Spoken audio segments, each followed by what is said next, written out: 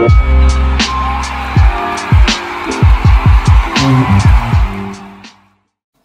going on, guys? It's Boxing Lowdown and I'm back here with another video. Now, don't forget to like, share and subscribe. Feel free to drop a comment if you like and I'll happily get back to you. Now, Bob Barham's been doing quite a few interviews recently. He was speaking about the possibility of Shakur Stevenson returning in June, and that would be like America's first major event, boxing event, should I say, held behind closed doors.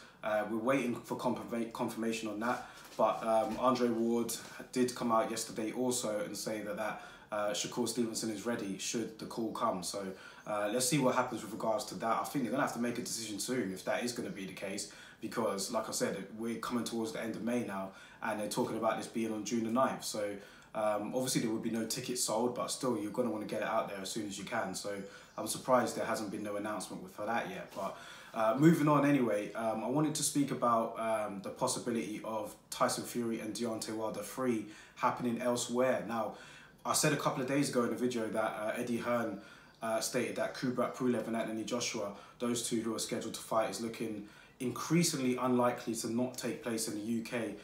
The same is now being said for Deontay Wilder and Tyson Fury 3, the trilogy. That doesn't look like it's going to be taking place in the US or the UK either. And I mean, it's obvious why, isn't it? I mean, with this whole pandemic, Bob Arum obviously showing the same view as Eddie Hearn that his fighter, he doesn't want his fighter to be fighting behind closed doors, and in order for them to get their fight on, I'm talking about Fury and Wilder, and try and maximise the most revenue they can, they're going to have to take it abroad. And when you look at the potential suitors that will take that fight, straight away you've got to think of the Middle East, you've got to think of Saudi Arabia, you've got to think of the UAE, you've got to think of those particular places, because they'll front up a lot of money for it. And at the end of the day, fighters want to get paid, and for a fight as big as that, these guys are going to want their money for it. So it's the same situation with Anthony Joshua and Kubrat Pulev. Tyson Fury and Deontay Wilder 3 looking unlikely to take place in the US and UK. And what sort of significant impact is that going to have on just the economy in general, the boxing economy?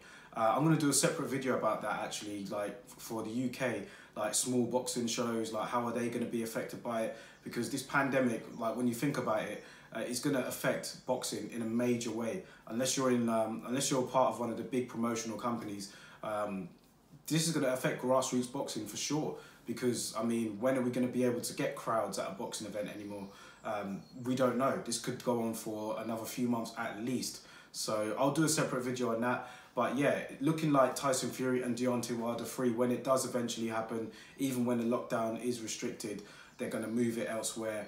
And that is obviously a result of there not being any major fans being allowed to attend any arenas or anything like that. So yeah, let me know your thoughts on it anyway. Does this appeal to you? Did you want to see Tyson Fury and Deontay Wilder 3 anyway? I'm sure you probably wanted to see the undisputed fight first. But yeah, let me know what you guys think about it, man. Will it have an effect on the outcome of the fight as well? With it being, you know, outside of the US? I mean, who does that benefit more? Does it benefit Tyson Fury more, or does it benefit Deontay Wilder more? So I guess you can make arguments for both, but let me know what you guys think about it in the comment section below anyway, and I'll catch you on the next video tomorrow.